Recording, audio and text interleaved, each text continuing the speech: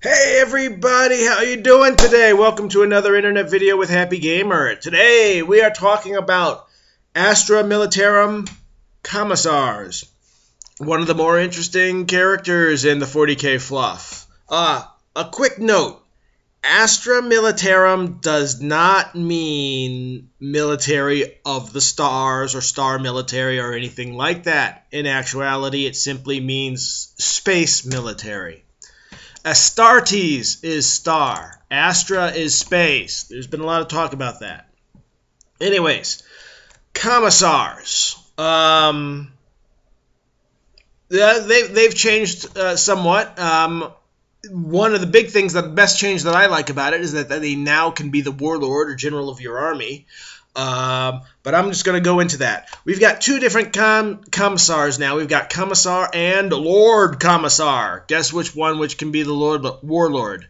The Commissar is still a 4/4, 3/3, 1/3, 2/9, 5+ save. The Lord Commissar is weapon skill 5, ballistic skill 5, 3/3, 3/3, 3, leadership 10, save 5+. So yes, 3 wounds. The thing that kills them most of the time is that initiative. They get better, they never get any faster. That's as fast as they're gonna go.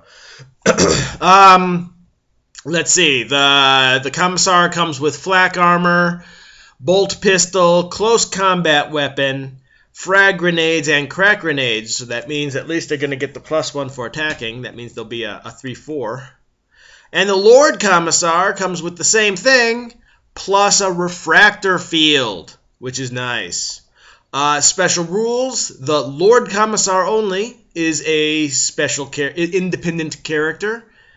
And they're both stubborn. Nice. Now here comes some of the changes. Aura of Discipline, Lord Commissar only. Any friendly unit from Codex Astra Militarum, and this is important, okay, for either side. If you're playing against Imperial Guard, it's only Codex Astra Militarum. And if you're playing against, or if you are playing Imperial Guard, don't add in the other codexes and try to apply this. Basically, everybody within 6 inches of a Lord Commissar uses his leadership for any fear, morale, and pinning tests, which was 10. This means people from allies units and everything like that, including, I guess Imperial Knights, but whatever allies you're using, this won't work with, even if they're battle buddies. This is only going for things directly from Codex Astra Militarum. Chain of Command, also Lord Commissar only.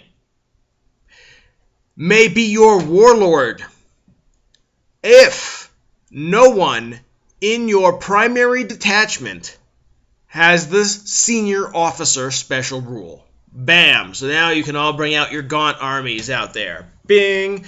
Which is cool. I like that. But my favorite is for last, summary execution. You know, the hallmark signature move of the Commissars. Changed a little bit, I think. It's definitely more fun now. Before it was simply, oh, I'm going to pass it by taking off one of my figures. Not anymore. If the Commissar's unit fails a fear, morale, or pinning test, after any re-rolls they are entitled to, the owning player can opt to have his Commissar summarily execute one of the Astra Militarum models in the unit.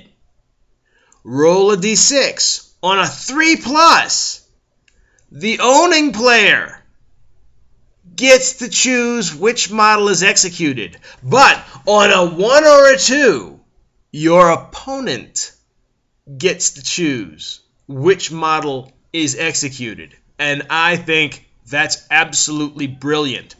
Now, on a side point, Commissars are always supposed to have the carrot and the stick. They're supposed to be the hero and the taskmaster. And the summary execution is great for being the taskmaster asshole part. But I really thought they were going to add in a special rule that's going to be the inspiring leadership. Well, I guess they do with aura of discipline, but that's only 6 inches. So there you go. Roll a 1 or 2, they get to choose. Oh, and by the way, for any really cheesy, beardy 40K players out there thinking, no, they do not commit suicide. The Commissar will not execute herself.